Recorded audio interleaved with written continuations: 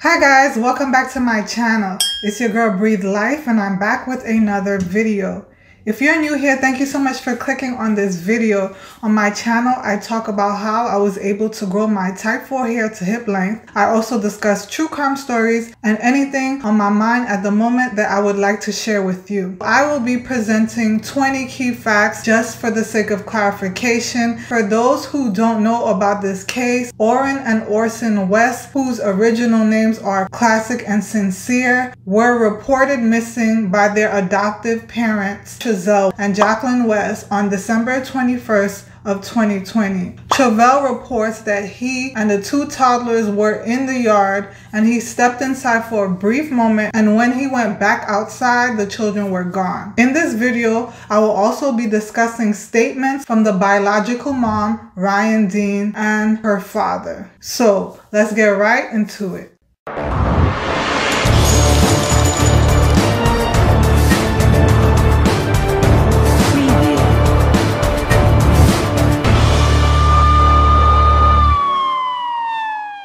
Check out a few video clips of the biological mom, Rhyan Dean, from news outlets. They said that she said she was wrapping gifts and she let my two kids out in the backyard because she didn't want them to see the gifts. But you didn't let the other kids out. Where were the other kids? Why my two just go back there? At night, she said it was dark. And it's cold right now, so I know it was cold then. So I don't believe it. So when did she tell you this? Where were you when she told you this? I just came here 45 minutes when nobody was here. 45 minutes to an hour, and we knocked on the door. And it took them a minute to come, and he came out. And he want to say he's sorry and all that. I just don't feel in my heart that it's something. They're not... Do you have a relationship with these parents? I don't know them. I don't know them. They did something. I feel like they did something and they know something. They did something and I feel my kids is somewhere around here. I can feel it and I feel like they're in the house and I feel like they did something. They've been missing since 5 p.m. yesterday, which is, I don't understand.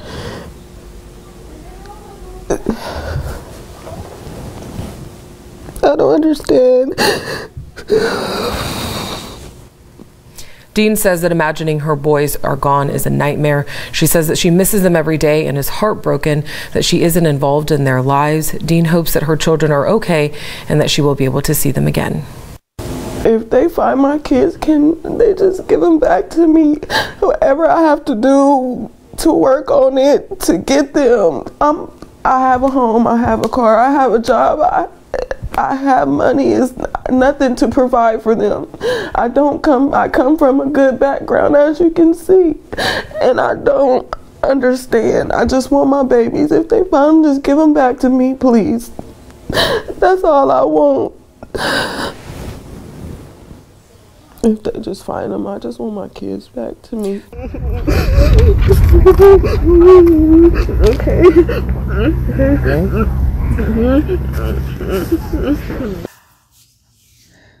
In my opinion, when I observed her, she appears to be a grieving mom who is really hurting and upset by this situation. Now I'm going to read a couple of statements from the biological mom that was placed on her Facebook page.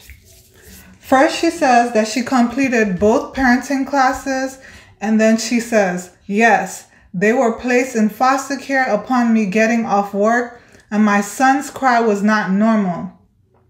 I took him to the hospital being a responsible parent, and they took my child from there. I fought hard to get them back. Those that know me personally knows I was trying to do all the classes, maintain a household, and go to work so that they would have something to come back to, even though they had everything they needed and a good home when they got taken. And they only took Classic because he was a relative to Sincere, my son.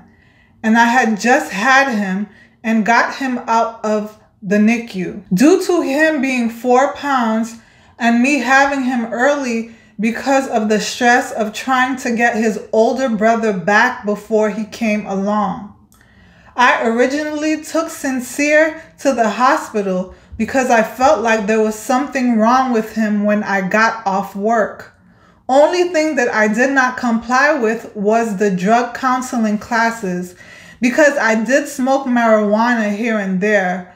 But that's nothing that's gonna make me unfit for my kids. And I had a medical marijuana card. And the Ebony counseling would not treat me for marijuana, which is legal. And that's what they said. I even presented a letter to the judge with them stating they don't want to counsel me because it's just marijuana. It's legal. And I have a medical marijuana card. The judge turned me down and said, well, go find something. I did what I had to do. And those who know me personally know I love my kids. I don't care if a kid is blue, purple, red, pink. I still love any child. Those who know me personally know this should have never happened to me. So before blanks want to judge, understand the person and the story on why certain blank happened. Thank you. Have a blessed night. In another post, she says the following. I don't know those adoptive people. I never knew they stayed in California City until I found out my boys were missing. Hell, I didn't even know they stayed in Bakersfield. They used to be secretive about where they would park, so purposely, after one of my visits, I watched from the window in the lobby to see where they parked, and it was very far, but I saw the white van. Then after another visit, I told Jacqueline, let me talk to you. I'm not a bad mother, and I don't know what is gonna go on, but if the worst comes, please let me be in my children's life. I am not a bad mother. She said, I definitely see that. But Trazell barely wanted to even look at me. They gave me a sick feeling talking to them then. After the last visit, they denied gifts, and I never heard or seen from them again until this happened. I have not seen them or my kids since December of 2018 when they denied me and my mother Christmas gifts for my boys. I told those workers my kids are losing weight. Why are they crying every time they get picked up from visits? Where are their snacks during the visit? Why are their sippy cups empty?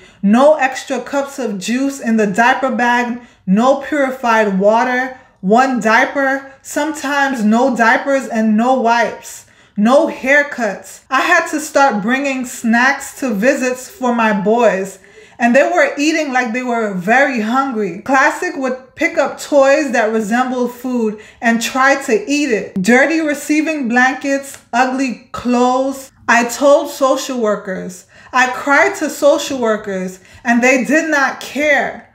Do I need to compare pictures from when LaToya had them versus the pictures when these idiots had them? Because I have videos and pictures, and I will. If you're wondering who LaToya is, she's a previous foster parent to Classic and Sincere, aka Orrin and Orson West. Visually speaking, when I look at those pictures, they do look like they got skinnier. As you can see in the following pictures of Orrin and Orson West with the biological mom, you can see them smiling. They look happy. They look very healthy. I ask that you please be respectful in the comment section to the biological mom. Now I'm going to read a couple of statements from the maternal grandfather, Rhyan Dean's father. His name is Leif Dean, and he shared this statement with Analyzing Life. This is what he said. My name is Leif O'Neal Dean. I'm the biological grandfather of Orson and Orrin Dean. I'm the father of Rhyan Dean. I definitely have a crucial statement concerning Kern County's lack of judgment concerning my grandbaby's welfare and placement to the incompetent foster parents Trazell and Jacqueline West. Their lack of concern and sympathy screams a deafening unconcern that lacks sympathy. Yes, my daughter Rhyan as a young mother had issues, but for Kern County's negligence of placing my grandbabies with these people whom obviously have no visible concerns about the well-being of my grandbabies, shows Kern County has a huge part of negligence and incompetence with the approval and placement with these individuals. As of my natural responsibility of Rhyan Camille Dean, Orson Dean, and Orrin Dean, we will be acquiring legal representation against Kern County's lack of judgment and negligence, as well as the West family for child endangerment. I see now Kern County has started a campaign to lessen the validity of their mishandling of my daughter's case. The Dean family in Kern County is quite large, so as far as Kern County's vetting system, it was not represented in the comments by spokesperson Janice Slagle. Kern County didn't call immediate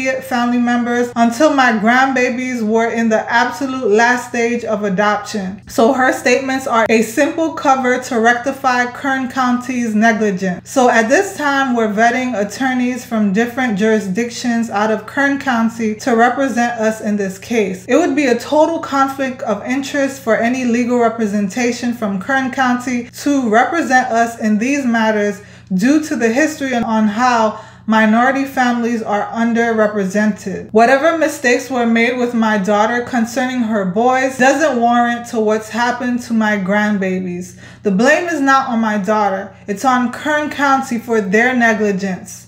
It absolutely hurts me to hear my daughter cry when she tried very hard to get her babies back. Kern County made her jump through loops to get them back and made a rush to judgment on giving my grandbabies to these horrible people, while all along telling us family members that the kids were going to be placed with a doctor and a teacher. They didn't give any immediate family members adequate time to acquire these babies until they were in the last stage of adoption. A lot of people have been rushing to judgment concerning the biological mother, but unless you have been in her shoes, you really can't understand what she's going through. When I look at her, I see a grieving mother. I see a mother who is broken, who has lost her children, and who's hurting. That's what I see. But when I look at the adoptive parents, I don't see any concern at all. It really breaks my heart for her to be going through something like this. So I'm really sympathetic to her, regardless of what anyone might say or think. I do believe she's hurting.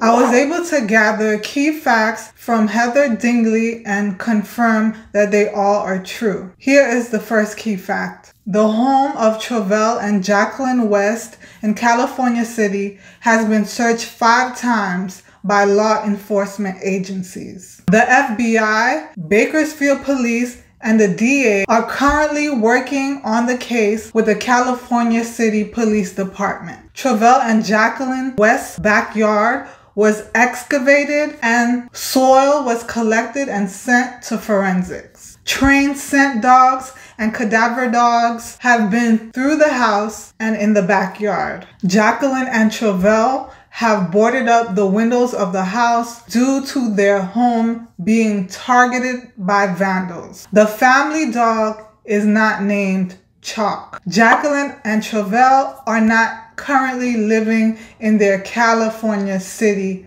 home. Jacqueline and Trazell have not been instructed to stay in the state. Jacqueline and Trazell are not considered suspects by the police department. Foul play is suspected. Abuse or neglect by the adoptive parents have not been ruled out. Jacqueline and Trazell West moved from Bakersfield, California to California City in September of 2020. Jacqueline and Trazell West have made one public statement and has remained silent after. The extended adoptive family has also made statements but have distanced themselves from Jacqueline and Trazell West. The pictures from missingkids.org are from 2019 and were taken from Trazell's brother's Facebook page. All family members, including the biological and adoptive family,